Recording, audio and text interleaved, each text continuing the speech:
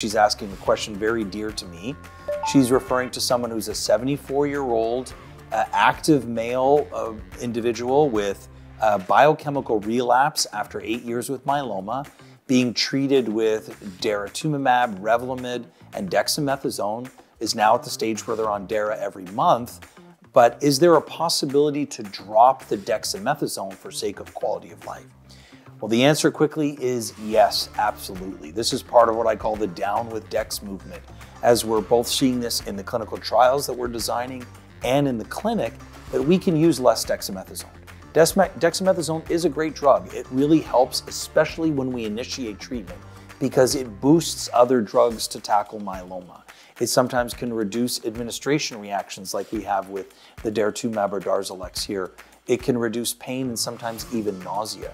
But with time, its positive effect is less and its negative effect grows because it can affect people's blood sugar and blood pressure and mood and sleep patterns and weight and a whole host of things. So very often what we find is we start with dexamethasone for the first few months, then we taper it down. And I can tell you, in my practice, the vast majority of patients are off dexamethasone by about 6 months. So this is something, Helga, to be discussed with the healthcare provider here, that there really is an opportunity to turn down the dose and indeed to discontinue.